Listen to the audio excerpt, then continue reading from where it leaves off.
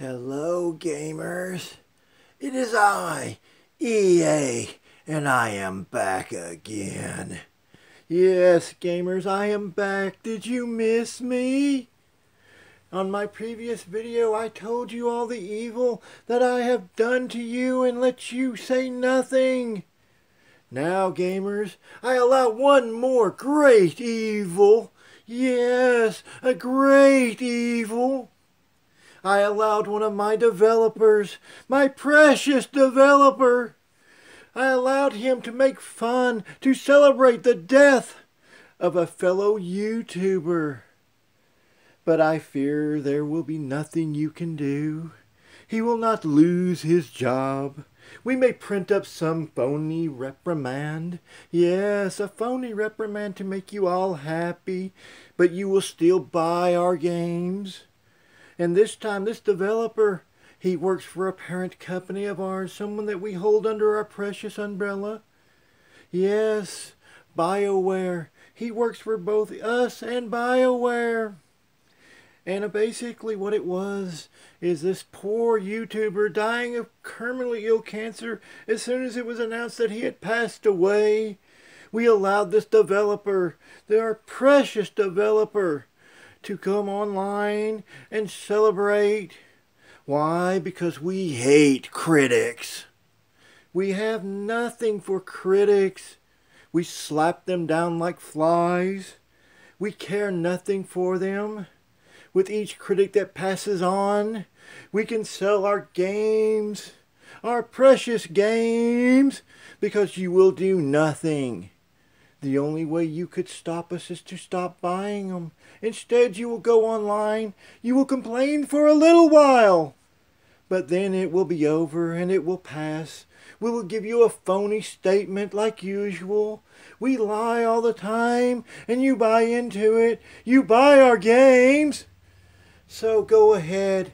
Go online. Complain if you must. But we will do nothing. Why? We are simply too big for you to stop. We have done everything that we wanted to do. Loot crates, microtransactions, games without even a story mode, just simply to fill our wallets. And now we do an unspeakable act. We allow this developer, this lovely developer, to sow salt in the wound of a fellow YouTuber who has passed away of terminally ill cancer. It has to make you wonder, doesn't it, gamers? What will we be capable of next? Yes, what will we be capable of? Stay tuned. Watch. Stop us if you try, but you can do nothing. Why? Because you're so divided. You'll complain, but you'll still buy our precious games.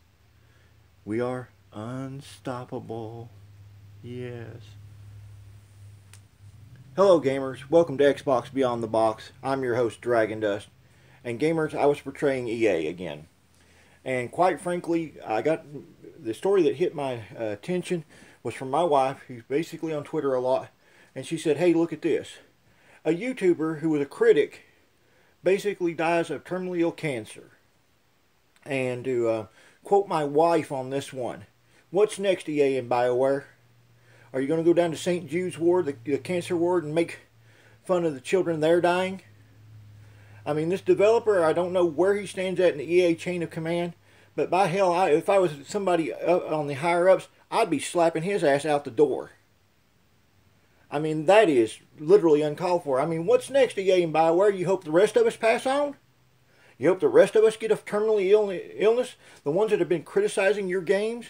Maybe you'd like to see me taken out. However, with that being said, I don't wish death on you. I don't celebrate your illnesses or the illnesses in your family. I just wish you would make better games and treat the people who pay your salaries with a little bit more respect. We are gamers and we are people most of all. Now gamers, I've said it once and I've said it again. If you want to put the brakes on EA on stuff like this, don't just go online and complain. Quit shelling out money out of your wallet. Quit putting your hard-earned money into their games, into their loot crates, into their crap. Because at the end of the day, what stops EA is when you stop buying their shit. With that being said, this has been Xbox Beyond the Box. I've been your host, Dragon Dust, and fuck you, EA.